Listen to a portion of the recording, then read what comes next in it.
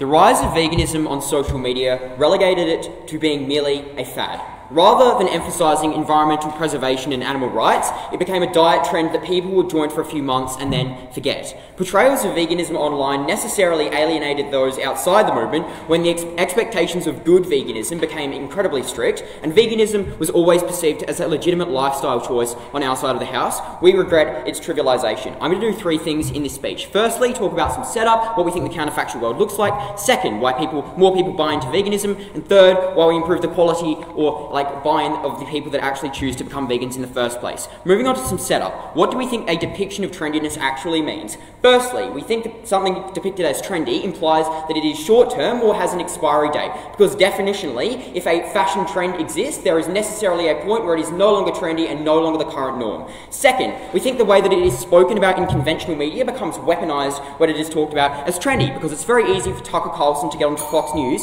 and just depict these people as woke moralists who have simply jumped on to a quick vegan train. No, thank you. Thirdly, on general discourse, you don't think that someone has become vegan because of an extensive consideration of morality or a reflection of their life choices. You just think that someone has been influenced by Instagram or whatever the general trend of that time is. Fourthly, we tell you that there is now a very, very rigid and very a binary perception of what veganism is under their side of the house. That is to say, the loudest voices within veganism are portrayed as what the movement means, because the media has an incentive to pick necessarily the most radical members of this movement when they define what the trend actually means, because having a trend in the first place necessarily requires a definition of what that trend looks like. That means that you only portray, no thank you, veganism as the most extreme form of what it actually is. What do we think the counterfactual world looks like? Firstly, to the point at which something is depicted in media as trendy, there was already a critical mass of vegans and already growing exponential group of people opting in the first place. This mitigates any point that they want to claim about potential growth of the movement from the get-go,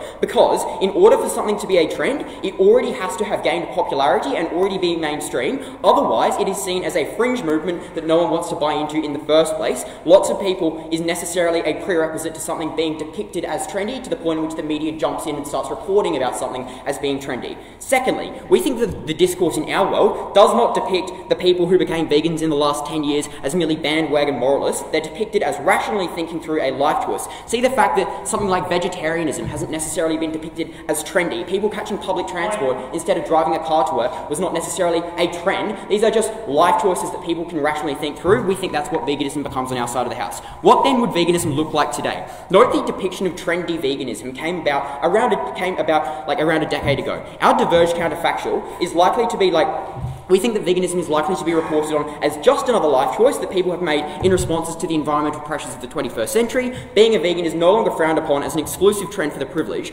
And note that many lifestyle choices that have changed over the last 30 years, like stay-at-home dads, like vegetarianism, have not been depicted as trends, but merely societal evolution. That's what veganism looks like on our side. First substantive point, why more people buy in. We don't necessarily expect this to be contested, but why do we care about buy-in to begin with? Firstly, we tell you being vegan is one of the best things that you can actually do for the environment, reducing your carbon footprint. Secondly, this is the unique way to solve the trendy. That is not just waffle. That is to say that you necessarily have a leader that defines what veganism looks like when it is a trend. It looks like vegan teacher on Instagram defining what this means. Fourthly, we tell you that the medium of access is demographically restrictive, which is to say that people become alienated when it's depicted as a trend, because a 30-year-old man is unlikely to be swayed by what 13-year-old girls on Instagram tell them veganism means. You necessarily alienate it to the point it becomes a trend. Okay, the second reason why perception is altered is that we tell you counter-movements arise from the depiction of trendiness, which is to say the perception that people are just doing it because of the trend discredits the actual goals of the movement. Firstly, it's very easy for a counter-movement, or conservatives, to easily strawman the goals of this movement when they can just say, oh, you're just another person that's jumped on the train. Secondly, we tell you that news sensationalization occurs because they have a profit incentive to push headlines about trendiness, not a growing mass of people actually changing their life choices. Comparatively, when it's depicted as something like vegetarianism, which is seen as a legitimate life choice rather than a short-lived trend, and not one that people buy into because they want 10 seconds of fame, you don't get the same backlash. Okay, why then do you make the movement a binary? First, you see a portrayal of a huge list of things that you must buy into in order to be vegan. That is to say, this is exclusive to a trendy depiction, because in order for a trend to be successful, you have to create an ideal of a lifestyle that you must buy into. Trends require definitions of what those trends mean for would-be members. That is to say, under veganism, when it becomes a trend, people try and outcompete each other. This competition is less visible in the world the depiction doesn't arise. That is less likely to alienate people that see the barriers to entry to becoming a vegan as far, far higher when this competition takes place on a public stage. It is more acceptable then to be a flexitarian or a fleegan under our side of the house. Maybe you want to be a vegan for like a few days of the week, because trendiness means that there is only one homogenous perception of what veganism is about. I'll take a point if you have one. A change of dressing is dropping all meat and dairy-related products is always going to be sensationalized in the media. The trend of veganism allows more people to think that this is normalized, given a broader and growing base of people supporting it. What do you say? We have two responses. Note that vegetarianism is not necessarily a binary, which is to say, people can opt in to the ideals of the vegetarian movement, but only be a vegetarian for 3 days of the week. Insofar as you can prove that makes it far more accessible, to the same degree under veganism, that is to say, maybe you're only vegan to half the extent that you are on your side of the house, noting that that makes it far more restrictive for the people that are likely to opt in. We can clearly win on scale. Okay, why then do we improve the quality of veganism? Two strands. Firstly, on time. Notice that this is a trend. Buying into trends is tied to the time frame of that trend until it is no longer trendy. Second, when you become a vegan, it is already seen as something that you give a crack for a year and then give up because it's no longer trendy. Thirdly, we tell you it's very, very hard to be a vegan. It's the fact that you need to find the right nutrients and iron and protein to stay healthy. When it's depicted as a trend, people just jump on without any preparation of what that looks like, because after 2 months when you're sick and malnourished, because every nutrient in your body is malnourished, you're likely to give up. That is to say that leaving veganism is seen to be an extremely easy thing to do under their side of the house, because I've just had my shot at the trend and it's just okay to move on, and therefore you don't get long-term buy-in. That is a unique path to victory for us, because even if they claim all the benefits they want, they cannot claim in the long term because people don't stick with it. On engagement, firstly, we remove the absolutism of veganism. Maybe you want to do 3 days a week when the trend is not gate-kept and veganism spends time on less self-policing. Do you eat honey or not? We make it more flexible on our side. This is because it doesn't have to be one homogenous trend that is defined. Veganism can be what it means to you. On accessibility, we tell you that trendiness increases the ability for firms to charge exorbitant prices. You weigh this highly because arbitrarily inflated hype means that firms can charge exorbitant prices for these products, which gatekeeps it to the most privileged groups. This narrows the group that can opt in, but also to the point it's not financially viable to pay $10 extra for every single dish that you eat when you go out on a Friday night. That makes it far more restrictive for you to stay with it in the long term. You should vote for the environment. You should vote for side proposition.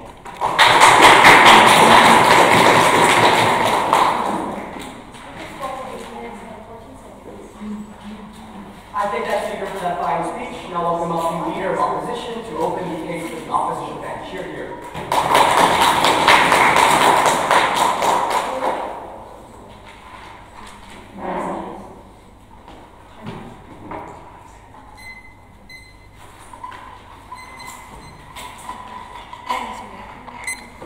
Yeah.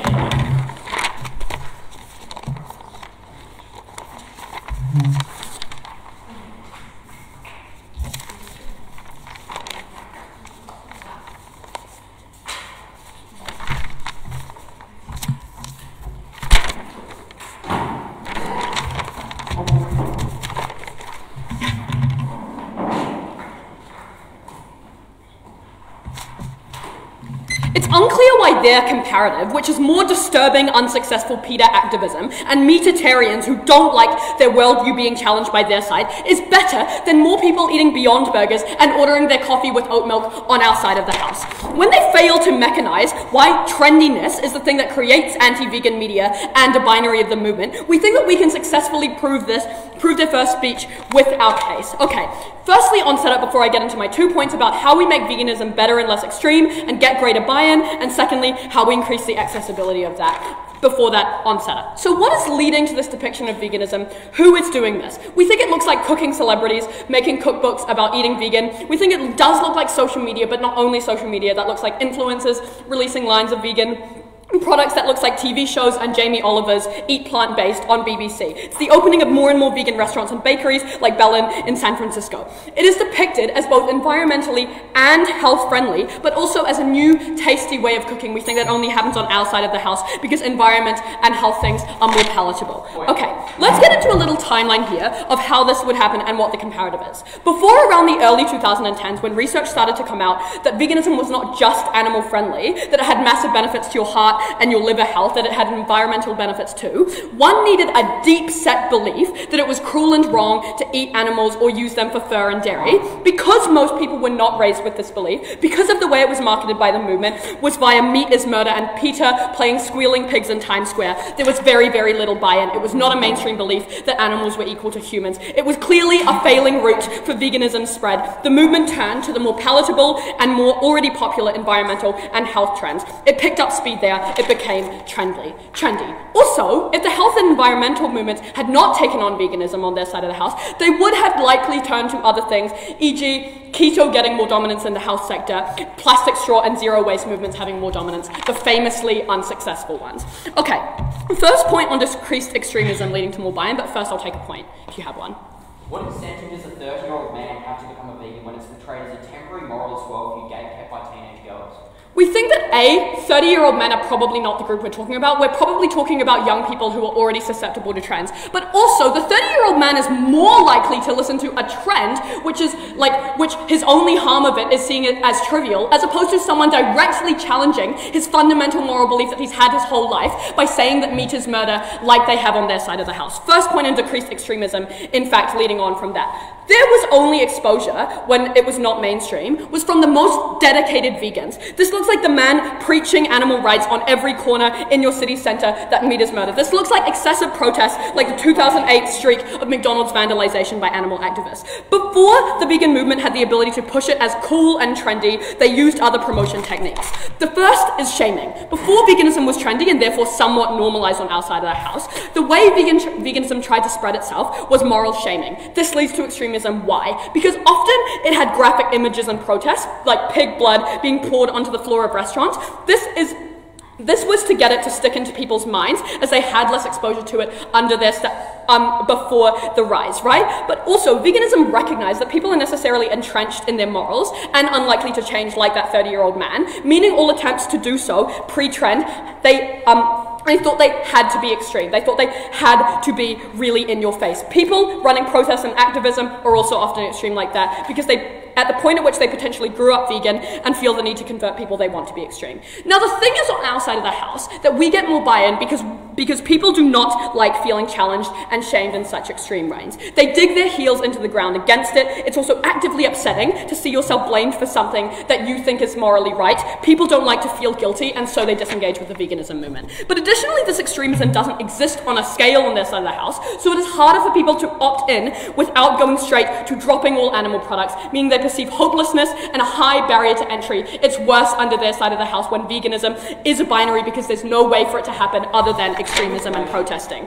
The second mechanism for this is that the movement is smaller, and so it's harder to monitor or call out actions when they're too extreme. Why? Because when veganism groups are smaller, they reject all public criticism as more of the same, and now they are but on our side of the house they can be criticized by more moderate people within their own movement. This looks like Abby Sharp, a Canadian YouTube vegan dietitian, calling out raw vegans for being nutritionally insufficient because they got criticism from within their movement, meaning they're more likely to engage with it. We also think in small movements where every single member is extreme, it becomes an echo chamber that gets worse. It seems more important to call out extreme content when it creeps into the mainstream. And on the comparative, when it does become mainstream, the people promoting it are not just hardcore and on the comparative on our side of the house, the people promoting it are people like Jamie Oliver. It's food influencers, it's people who eat vegan some of the time, who get oat milk because they recognize the health benefits. So content is moderated. It's made by people viewers already trust and watch. And this increases buy-in, which we think is a good thing, like they explained to us so nicely. The secondly is when it is depicted as a trend, it taps into things people already care about, like their health, like being environmentally friendly, eating cultural food, being part of a community, being cool, and being trendy. It is good for people to buy into things because other people think it's popular. That is a benefit. By tying veganism to those things rather than shaming or moral messaging, people are more likely to buy in because it shows veganism helps them achieve goals they already care about. It taps into those things rather than a fundamental worldview they are unlikely to change. At the end of this point, we have proven that prop gets more dangerous forms of veganism, for example, raw vegans who are not able to meet the nutritional needs they care about. Secondly, prop gets much less buy-in into veganism, as it is less palatable. They live in a world with fewer vegans and fewer people who eat vegan some of the time or in some ways. The second point on increased accessibility, though, which directly ties into that, and also responds to their material about how people don't like a binary, right? So for context, depictions of the popularity of veganism don't just affect individuals, they also affect broader society like industries. As a characteristic, we think this group, beyond anything, cares about what is important amongst the public. The depiction of veganism as trendy necessarily demonstrates to society that it was not a fringe idea, that it was not extreme, but an actual area for profit and for development. And what do industries care about, right? We think A, they care about profit, they obviously just want to increase the amount of money they make. They secondly care about their market share, they want to grow and have the capacity for future growth, and thirdly, they care about innovation. They want to make a name for themselves like Beyond Meat did, right? How has this trend impacted these incentives? Firstly, on demonstrated demand, mass proliferation of people becoming vegan or being vegan and its widespread promotion has led to a lot of room for profit development and demand for new products. Secondly, on demonstrated growth, it has increased popularity of messaging over time, depicting more room for companies to grow their market share. This looks like Fonterra, responsible for 30% of the world's dairy, creating plant-based milk because they saw a demand for it because of the trendiness of veganism. Thirdly, we think it looks like untapped innovation. The above factors demonstrate that there is capacity to make a name for yourself like the Beyond Burger did. What does that mean? The explosion of accessibility to vegan and alternative food products looks like new industries. It looks like new sectors of markets, like plant-based milks. It looks like, thirdly, greater competition, making vegan products cheaper and more accessible for more people, so that it is no longer an elitist thing where you have to pay $10 at a restaurant to get your tofu instead of your beef. It is more cheap. It is more accessible. There is mass general societal support. Things as simple as vegan options in restaurants, vegan recipe books, vegan bakeries, are all more accessible. We think that's generally a harm. It removes the barrier to entry.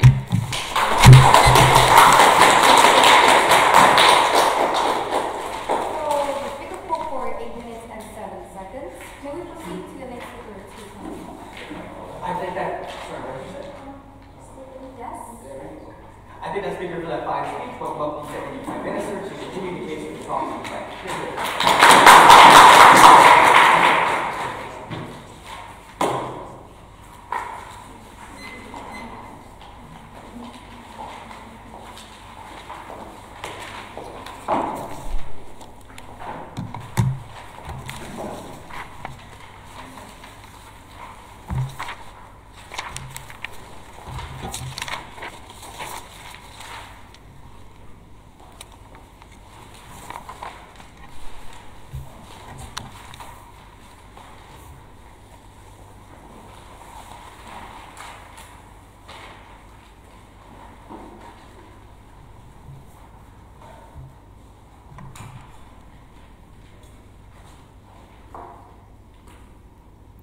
Panel, note that after the end of that speech, all of our analysis still stands about why this becomes more exclusive, why this becomes more alienating, more radical, why you are better able to do things like inflate the price of vegan products when it became a trend. All of that analysis stands. 3 responsive questions, first on the counterfactual, secondly on who gets more buy-in, finally on people who are vegan and how they engage with that, before a substantive push about benefit to associated movements.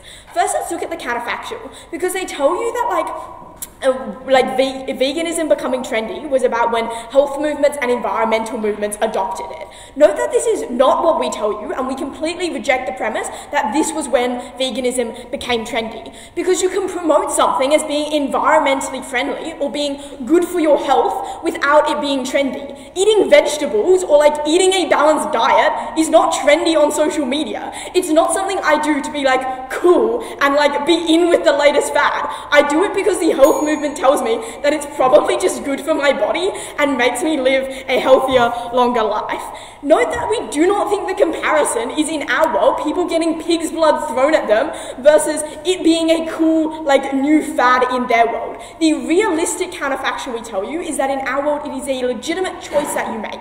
It is the same as when people choose to be vegetarian. No, thank you. Noting that that is not something that is seen as trendy in the way that veganism is seen as trendy, versus veganism in the status quo, when it is very much promoted as a trend on social media, very much seen within that kind of fad like depiction, we give you framing at first about how a critical mass of the movement had to grow before it could become a trend, for the simple reason that something cannot become a trend if there is no one who partakes in it. That is the literal definition of a trend. They need to engage with all of the analysis we give you as to why that is the realistic counterfactual. Note at the end of this point that a lot of their responses and a lot of their material now falls down because all of it relies on this idea of veganism in our world being this super alienating thing where you're walking up and like screaming to people that meat is murder. That is not what the counterfactual looks like. That means that their buy-in point comparatively does not gain them any ground. Let's look at what they tell you about buy-in,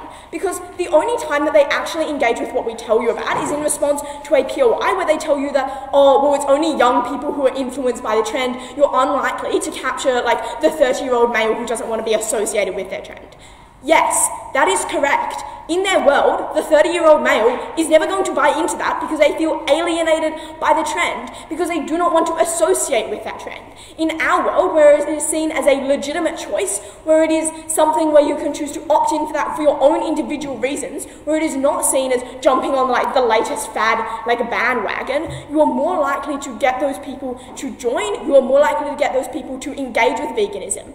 It means that even if they do not become a complete vegan, they were more likely to still engage with eating vegan some of the time, choosing a vegan option when they could, because it wasn't alienating, because it wasn't radical, because we give you all of this analysis, no thank you, about how in their world it is seen as a binary at the point at which the trend promotes the ideal idea of what it means to be vegan or buying into our lifestyle. They do not engage with that. That means that we get more people making vegan options some of the time who are never going to be full vegan in either world. But let's look at the people who do engage with the vegan movement.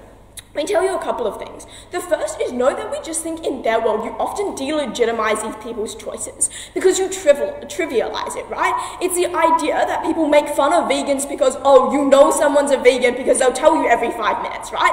That is incredibly devaluing when you engaged, when you were a vegan and you had legitimate reasons for engaging with that. But secondly, we just tell you get more vegan options in our world, and we tell you that these options are probably better, right? Note this is directly responsive to their push about firms offering more vegan food options, etc.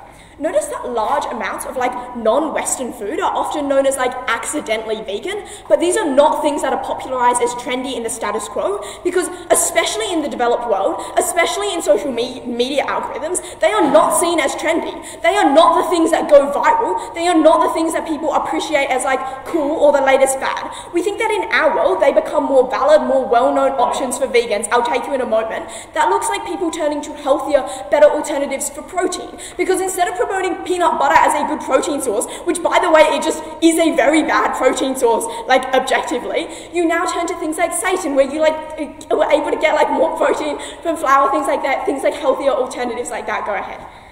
The problem you have is that veganism was a radical departure from the norm prior to its normalization through trends. How would you, in your counterfactual, convince that same 30-year-old man to take part in this radical departure? Because I tell you explicitly in the counterfactual point that we don't have to stand by vegans being this super radical niche subset of society, that something can be fairly normalized and not be trendy, that there are a lot of things in society that are not radical, that are not and that also are not trendy, that realistically this looks like people this looks like people's perceptions of vegetarianism. We tell you that the mass grows before it becomes trendy. That is the counterfactual that this debate occurs in. But then also they bring you this point about price, right? Note that firstly, the entire mechanism for why price decreases in their world is reliant on them getting more buy-in, which means that if we can prove that they do not get the buy-in that they say they do, or we get comparatively more, we were able to take that neck.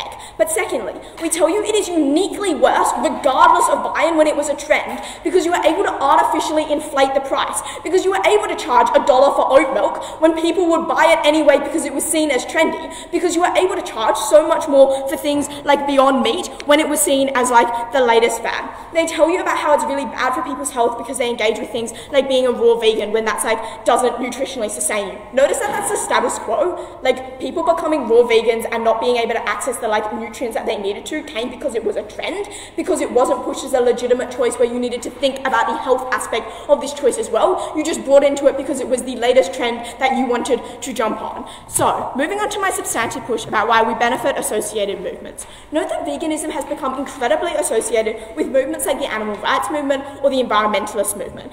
This is because we think that often the underlying reason is like quite similar in that you're trying to help the environment, you're trying to help animal rights, things like that. We think the growth and like general perception of these movements, the improvement of the growth and perception of these movements is a generally good thing because they are trying to achieve good outcomes in the status quo. They're trying to do things like end animal suffering or like benefits to climate change.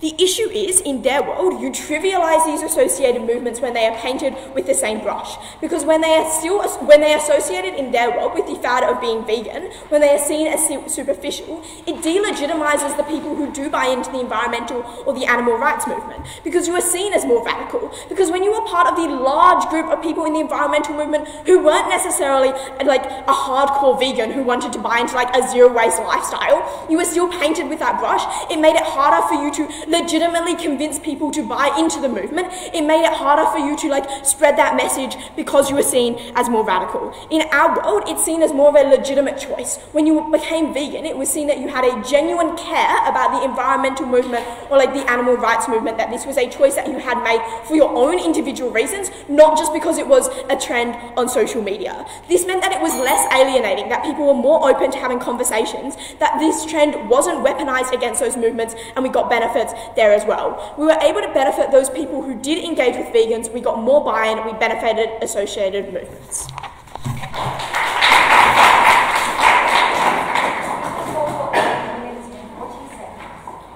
I think that's speaker for that fine speech. Now welcome up the Deputy Leader of Opposition to the community.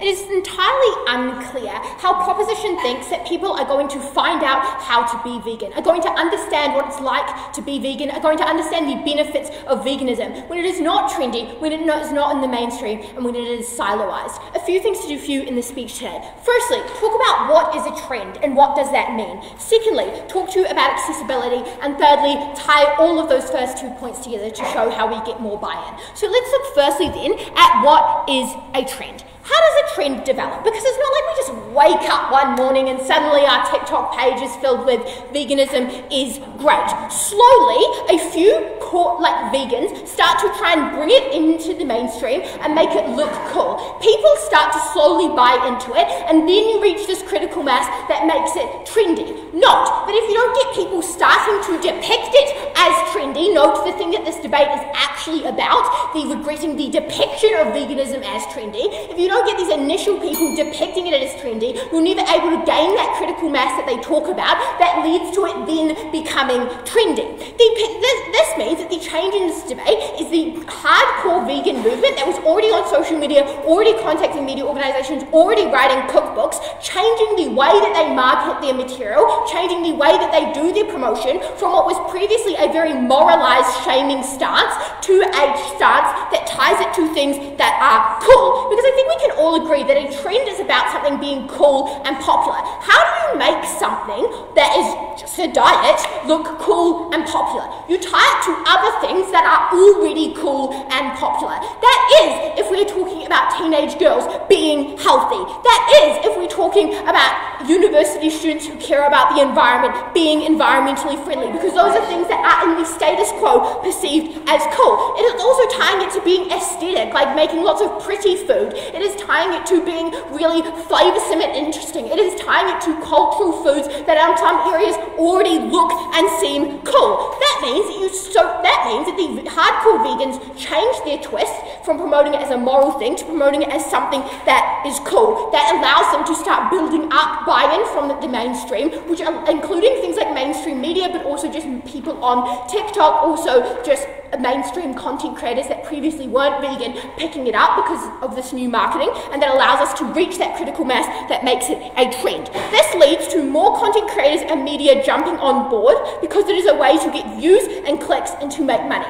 Note then, at that point, we get a variety of perspectives. They claim that a trend necessarily is homogenous, but it's not true, because at the point at which you get all of these groups, other content creators, other media organizations, other cookbook writers, other vegans getting on board because they see that it is cool and they see it as a way to get clicks and views, they need to show a unique perspective in order to stand out. But they also just have a unique lived experience of veganism or of food in general, which means that they show a different side of it. That means that you don't get this homogenous vision because you get other people coming in and competing to be the ones that are best able to capitalize on the trend by providing a unique perspective. That is things like showing people using more like fruit and veg-based diets, people using more flexitarian vegan diets, people using more diets that are based around protein for becoming an athlete, people doing diets that are more based around being vegan when you're pregnant, because people are all trying to bring the unique perspective to capitalize on this trend. That is what something becoming a trend looks like.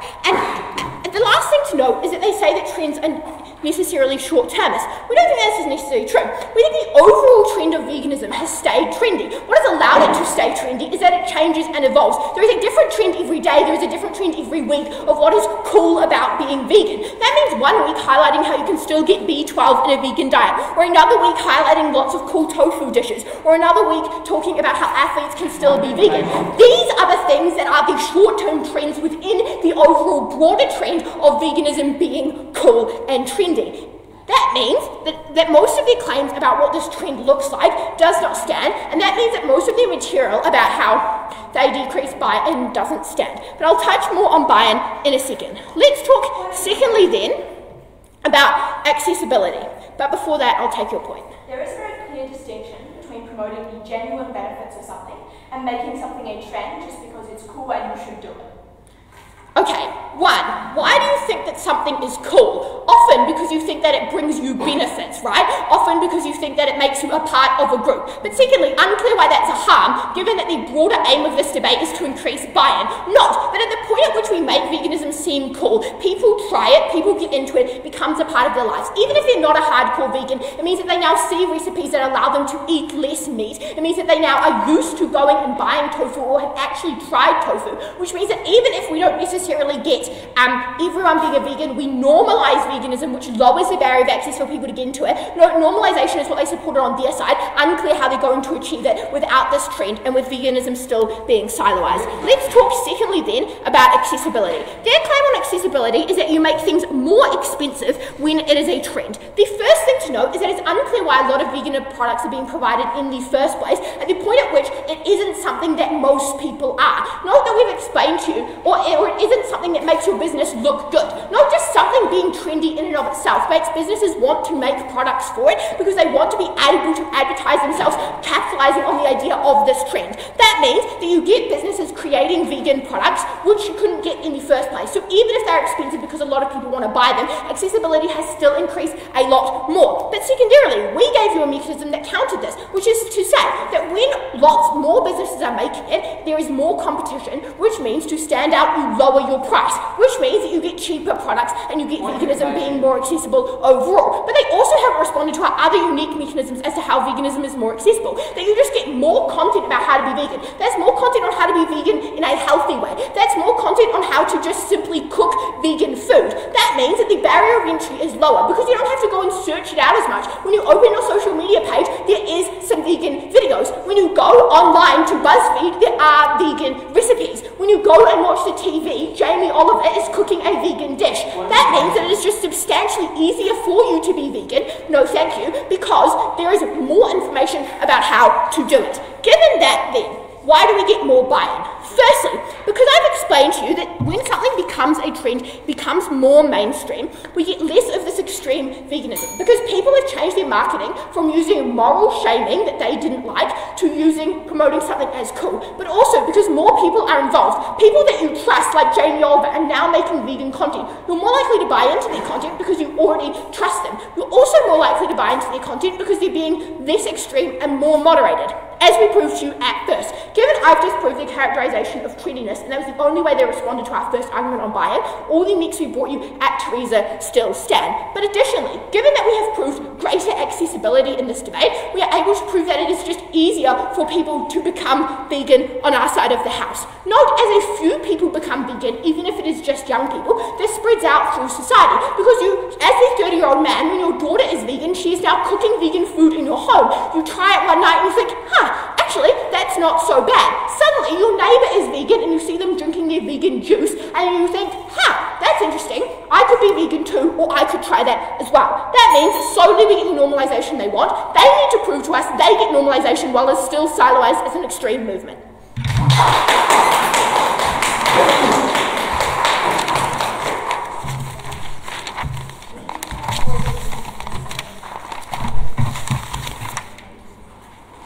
I think that's beautifully fine speech. Now welcome up the government whip to conclude the substantive portion of this proposition that cheer here.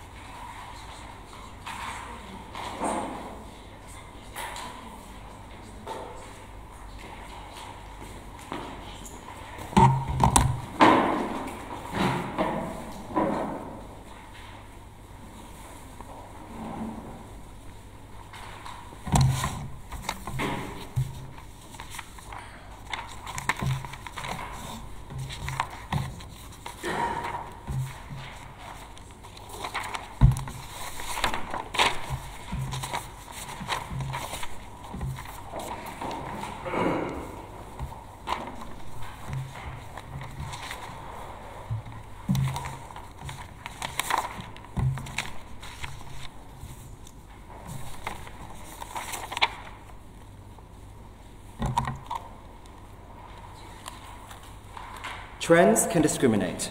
This team unfortunately conflates visibility with access. That's to say the burden on this team is to defend the status quo. A status quo where unfortunately, if they want to defend this trend, the majority of people, overwhelmingly, are not vegan. A trend that has failed because it has been branded as something that was exclusive to a subsect of society, one that they bought into for weeks, for maybe months, before dropping out because all they wanted to do was ride a short few weeks or months of popularity. That was the world they had to defend. They have to explain why in the status quo they're getting anywhere near normalization. If that's the burden they want to push on us, I think it is more likely and are counterfactual. A few things I will do in this speech. Firstly, on what are the actual two worlds that each side is defending in this debate. Secondly, on who gets more buy-in, and thirdly, who gets better buy-in. Firstly, on what are the two worlds we are defending. The reason I start here is because almost all of their case is predicated on the assumption that in the absence of this trend, we must support an extremely toxic and, extreme version of veganism. The first question I want to ask is just to decide with what they have to defend, which is what do trends look like? We give you a host of reasons at first that largely don't get enough sufficient response. The fact that it is largely short-term, it is trivialized, it is exclusive, that people have an incentive to outcompete each other to be the best at being a vegan, which alienates people who are not able to buy into that is controlled and propagated exclusively on social media. If they want to stand by things like cookbooks, yeah, maybe that still exists, but obviously overwhelmingly, the trendiness of this is developed on social media. That's where you can do things like go viral. Cookbooks don't go viral, they can't run away with TV shows and things like that. I think that's why we say people are locked out and that they buy in less. What responses do we actually hear to what these trends look like? The first thing they say is now, no, you're the one that has to defend extremism, people throwing blood on each other. Panel, I think in both worlds it is symmetric that this counter movement in terms of being really toxic about extreme, like, showing videos of like chicks dying exists. Uniquely, what is the difference between these two worlds then? Is that on our side, we do not give these people who oppose the movement another narrative, which is that you are trivial, that your choice is not legitimate, that you're buying into something just for a few seconds of fame. That is an exclusive narrative that can be pushed on their side. That is why there are now more mechanisms that are stopping people from becoming vegan. That is why we don't think trends are particularly good. And that's all the framing we give you about how trends do not necessarily mean that they're open to everyone. Being trendy is because you're exclusive. That's the framing we give you from first. It does not get enough response. If everyone does something, it is not a trend. That's why trends don't equal normalization. The second response they give you is to homogeneity. They say people can have their own unique voices and that the trend of veganism doesn't necessarily have to be one thing. I think we already outframed this from first because obviously you have an incentive to outcompete the person who capitalizes on that trend the most. That's to say, the reason people join trend, as they can see down the entire bench, is people want to be cool. That says that people want to maximize how cool they can become on their side. The way you do that is by being the best vegan, being the loudest vegan, propagating your idea, saying that this is the best form of veganism you should adopt. That's why even if people have different perceptions of what veganism is, it was locked out under their side because you weren't able to outcompete with the strongest voices that already dominated the narrative. That's why people who even joined are likely to leave, but we don't think people are going to join in the first world. Second question then under this is what is our counterfactual that we have to respond? They've tried to say, now what that gets defended, now people capitalize on environment and health. I think we already rebut this at second. Like, obviously we can point to the fact that now eating vegetables is good for you. They had to say, oh no, people had to be told it was cool for you. Panel, this is ridiculous. Is it cool and trendy to be healthy, to care about your body? Obviously not. We think we are the side that can defend education, telling people they are making a legitimate choice that is good for you. They can't co-opt things like health and environment.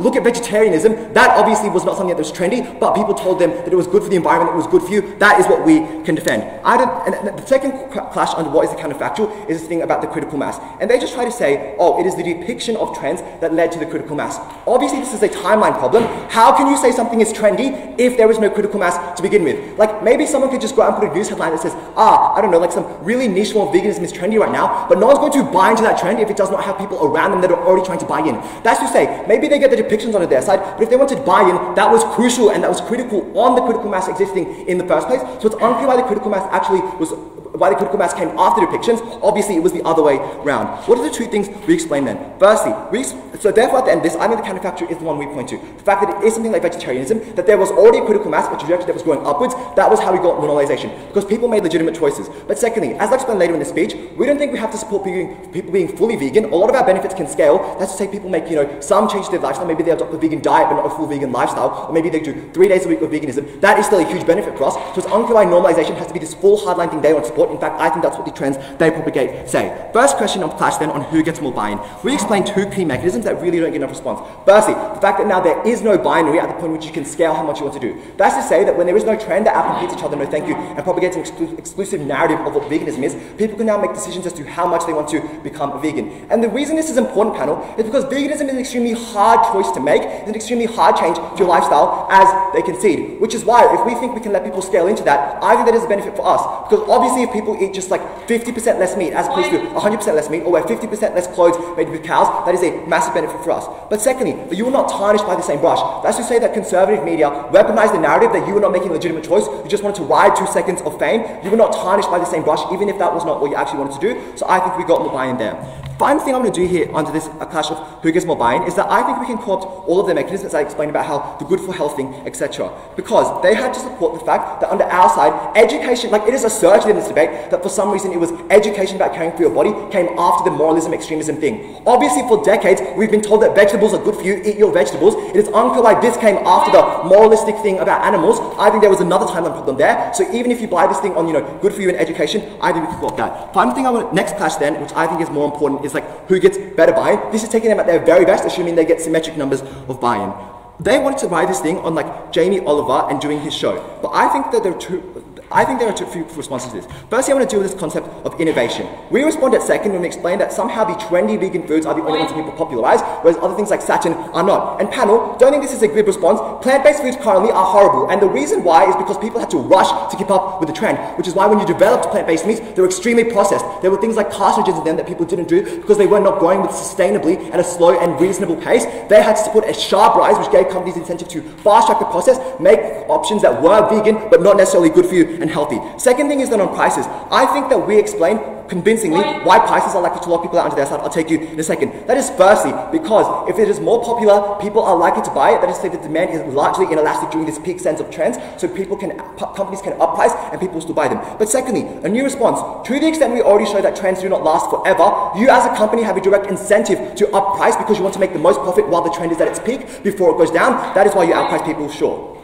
It's unclear why people can't be vegan 3 days a week on our side. Is it not worse when the loudest voices are PETA activists as opposed to influencers on our side? We already explained why PETA activists exist on both sides, but you give now those people another narrative which is saying that you are not making a legitimate choice. People can't be vegan on feels like just for 3 days a week because if you're relying on a trend that was exclusive, you have to buy into it fully. People didn't choose to buy in at all. Second claim they have here on innovation is somehow that there is now competition, so companies will lower their prices. I think this is the best material. But the problem here is that obviously in the status quo, the majority and overwhelming majority of people just are not vegan. So very limited companies have an actual incentive to enter the market. We think those that do probably are not therefore there is not a large amount of competition between these companies. But secondly, there's probably a first mover advantage, which is to say if you can develop your product the first, you can probably outprice before other people start competing with you. But again, that can seize our mechanism as to how this develops unsustainably. Final thing I want to do here is on the thing of accessibility on people, seeing their recipes live. At their best, I'm willing to concede maybe Jamie Oliver doesn't do a vegan cook show. Why is there not enough of them to win this debate? Firstly, because I think that people under both sides of the house who are not joining veganism just because it is a trend still exist. That is the people who actually care about veganism and expanding the message.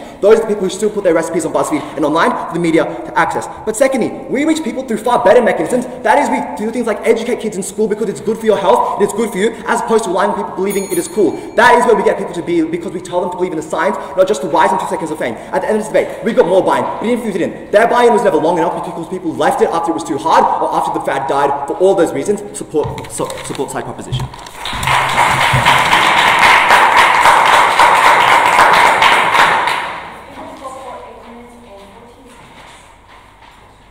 I think that's bigger for the fine speech. Now what about the opposition whip to close the stand portion of this debate? Here, here.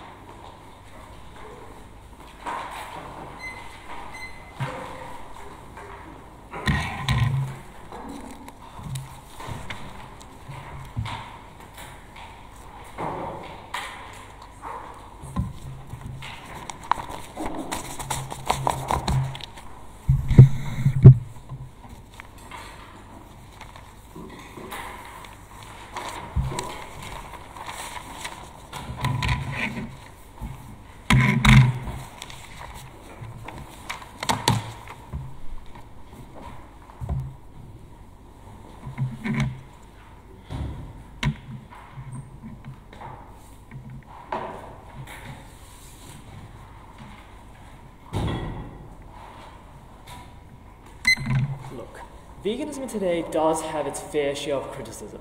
It has the fringe Tucker Carlsons railing about how you should be a meatitarian to combat the woke left. It has the people who only become vegan for a week and then quit. But what it also has is the greatest adoption of veganism in history. It is the most products about plant-based and plant dairy alternatives in history. It is the greatest explosion of vegan offering and alternative diets in history. That is the world that's been created when something like veganism is depicted as trendy, when it's depicted as necessarily popular as we gave you at first, and that is the problem that proposition never contends with. There are only responses to say that a critical mass already existed and in the counterfactual it would have risen anyway. But it was never clear how that happened. It means they can't win this debate. 3 questions. The first is on the counterfactual, second on characterization and buy-in, and finally on accessibility. First on counterfactual. I want to strategically note here that the key favorite problem with opposition case is that they never prove why it is true that they still that they don't have to stand for a radical form of veganism. Because they simply say that they don't have to stand for it, right? They say it can still be normalized even in the absence of the trend. But they never prove this, except to say that a critical mass would already have existed. No, it wouldn't have, because we gave you clear mechanization about why in the alternative world, prior to becoming mainstream and trendy, veganism did look like things like PETA activists and railing about the death of animals. It did look like a fringe, small group of people prioritizing a radical shift from the norm. Because that is the characterization we gave you, and that was agreed upon by proposition. That this was a big change from the norm and diets at the time, meaning that there was necessarily at the start only a fringe group that did it. And the key mechanization and the important thing that the proposition misses is not that PETA activists exist on both sides, it's that in the counterfactual they are the dominant group. It's that they are the group that primarily exists. Why is this? We gave you at first the reasons that firstly, simply smaller movement means you're less likely to call out extremist actions because there's less capacity to do so. And secondly, that hardcore vegans are the dominant group and therefore promote their idea. They never characterize why in their counterfactual they think it would become mainstream, because what we told you was the mainstream was the result of a few vegans at second deciding that they wanted to make it less fringe, less extremist. They never contested this. What this means is their counterfactual does exist in a world where the alternative was simply less veganism or more extremist veganism. And that is something they had to actually contend with, as opposed to just saying they don't have to stand for it. It's true that they may not necessarily have to stand for it, but they don't give us reasons why that is the most likely counterfactual. We give you reasons explicitly through all three speakers about why that is most likely counterfactual. We think that therefore that is the counterfactual. We also say that in the alternative you would make a decision for yourself or your own individual reasons. But again, this doesn't address the core problem, which is they never prove that you can have the capacity to do this. Because when they talk about the 30-year-old man who is reluctant to become vegan in the status quo, they are far less likely to in a world where it's fringe and extremist and counterfactual stands. But second then, let's tie this into characterization of the current movement and buy-in. And I think this is where a significant portion of the debate takes place. Look, I think that both sides agree that buy-in is important. But what proposition attempts to do is say that the status quo has no buy-in or very little buy-in. At the very top, I want to reject that that is even true. Because if you look into society now, it is the largest growth of vegan products in history. And only now have we ever prioritized even having things like plant-based alternatives for individuals. We told you that was important both for the accessibility and buy-in of veganism, but also for other groups as well. It means that the trend and depiction of vegan as popular meant that it was seen as something that was mainstream and normalized, that allowed people to actually buy into something that was relatively common. We also told you that it makes it more accessible, which I'll go into later, and was relatively responded to down proposition bench. But therefore, the premise that they give us that veganism is not popular now is untrue. What are the actual mechanisms they give us for why the current buy-in is bad then? The first thing they try to tell us is that it's extremely prescriptive because you can't escape the competitive dominance of the top veganers. First of all, I'm not sure what they think the trend of veganism looks like, because there's no veganism HQ on TikTok that pushes one narrative. It is literally, as we gave you, every single person who participates in the trend having different notions of what that looks like. And maybe that does look like for some people being vegan one day a week, like a meat-free Monday, because that is the sort of thing that is less prescriptive that is allowed when you allow a broad perspective of people to have their own narrative. Second, I think this is deeply uncomparative, because in their counterfactual about making a decision for your own, then you are necessarily making a more broad decision about whether to be vegan or to not be vegan, right? Which means you have to buy in more necessarily to the more rigid structures of just not eating any dairy products or meat products whatsoever to call yourself a vegan. Comparatively, when it's a trend, we think you can opt into these things that they want to tell us so much is good, like having alternatives, like being vegan for one day a week. They do the impacting for us, but we flip this to say we get this more at the point of a broader and more diverse group of people being able to prioritize this. The second thing they try to tell us is that you trivialize it, that people become vegan for a week and they give up, and the 30-year-old is reluctant to change because they think it's just a woke liberal or some teenage girl thing to do.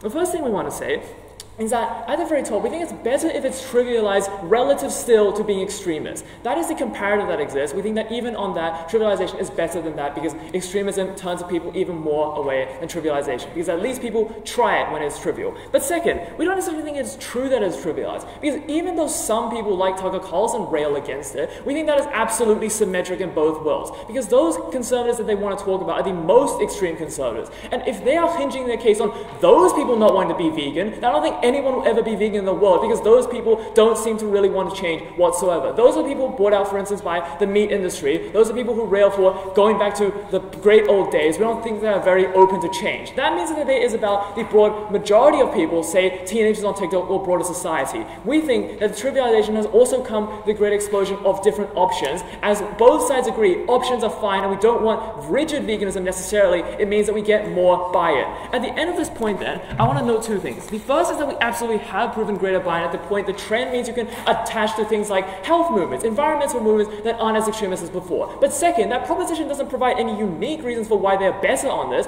only attempts to mitigate. That means they don't have a path to victory, only a path to mitigation. They fail to even do that. I'll take that point. The idea that vegans made it mainstream is predicated on the assumption that social movements have control over their depictions in discourse, whom we've argued has created a superficial depiction. Why are vegans self-identifying as cool, the tipping point where veganism goes mainstream? Because people say they're vegan, because people adopt vegan practices, because that leads to companies doing things like creating vegan alternatives. It is literally about perceptions, right? And that is what makes things mainstream. If people say they're vegan and act vegan, then they are vegan as far as we are concerned, and that gets more people to buy in. I'm not sure what that point does. Finally then, on accessibility. I want to bring this up to you because of the fact that proposition starts to ignore this down the bench. When we gave you at first and whipped at second how important accessibility of products was to veganism and to broader dietary alternatives. Because the only response we get from them is to say that very little people are vegan and therefore companies don't create innovation, and secondly, you're able to inflate the prices. We think these are both just really weak responses, right? Because what we told you was that the depiction of vegan being popular means that companies are incentivized to create products. We gave you examples like Beyond Meat and Fonterra dairy alternatives empirically. We also gave you structural reasons like wanting more profit, wanting market share, wanting innovation that only happens when you see there is a growing base of people. That was the comparative we gave you. Because when it's trendy, it's perceived as growing, and that's when companies get involved. The impacts of this at first were that not only is veganism more easily accessible because there's more of it, prices get lower because there's more competition. We don't think inflating prices is sufficient to deal with literal market mechanisms, and what that finally means is that it's easier to be vegan, and it's easier for people adjacent to being vegan, like vegetarian, like having other diets, to adopt alternatives. This debate was about who gets more people to be vegan or vegan adjacent. We do that by making it normalized and accessible. So proud to oppose. I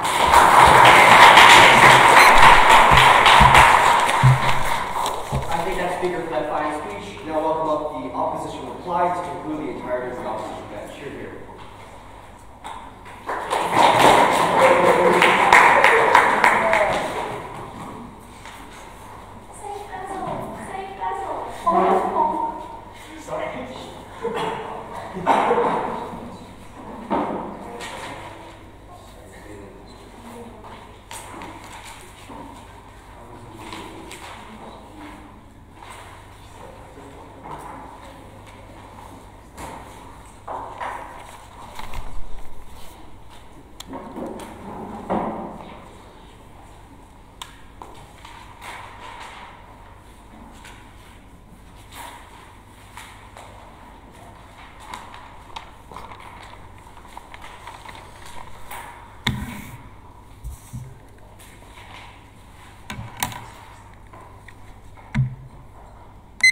This debate has been quite funny because proposition is basically playing at opposition, producing a very defensive case, explaining why we don't get benefits they literally never proved that they would. That means we don't have to prove that everybody becomes vegan, or even that a very large number of people become vegan, just that a few more people become vegan than previously would have. A few things to do for you in this speech today. Firstly, I'm going to look at the mechanisms that they gave us as to why less people become vegan at our side, and then I'm going to prove to you that actually more people become vegan on our side. So let's look at the closest they got to proving that less things get worse on our side. The first thing they told us was that it becomes trivialized, which turns people off. It is unclear why this would turn people off. The only people who would be turned off by it being presented as trivial is hardcore vegans who think that trivialization is unfair to their movement. Those kind of people are so dedicated to their veganism, they're not just going to stop. That means that they weren't able to prove that the general public who weren't already vegan would be turned off by the idea that it was trivialized. Because fundamentally, what trivialization means is that it seems easier, that it seems more simple, which are all the kind of things that make people more likely to become vegan that we prove to you down the line. Secondly, they tell us that we get more media weaponization, but they never proved this. We explained to you at third that the extreme media are symmetric. It is worse on their side, given that we've proved that the movement itself is more extreme, so there is more room for media to weaponize it. Thirdly, they've told us that they would get proactive growth of veganism because a critical mass already exists. Note that if they do prove that a critical mass already exists, all that proves is that a mass that existed before this motion is being debated continues to be vegan. So they don't actually get any benefit there, they just get that some people were vegan. But what's actually true is that this debate is about regretting the depiction of veganism as trendy, and it is that depiction, as I explained to you at second, that allowed it to generate a critical mass by tying it to other movements or other things that already had support. Fourthly, they tell us that they would get this result of veganism being promoted by just promoting its benefits on their own. The first thing to note is that when you just promote the benefits of veganism on its own, it is much less engaging. We have explained to you down the line as when you promote it as aesthetic, as tying it to cultural foods, as making the video by content creators you already trust, you are more likely to get buy-in because the content is more engaging. But also, we proved to you down the line that on their side of the house, they just get less content about veganism being made, because many media groups, as I pointed out, only report on things that are seen as trendy, which means that those groups aren't reporting on veganism on their side and are reporting on the alternative trends we told you would develop at first, like ketoism. So, they have not been able to prove any benefit on this matter of buy-in or any substantial harm to us. Let's look at why we actually get increased buy-in. They try to decrease the amount of increased buy-in we get by saying that this trend only lasts a short time. The first thing to note is that still normalizes it, which means we're still able to claim all the benefits they tried and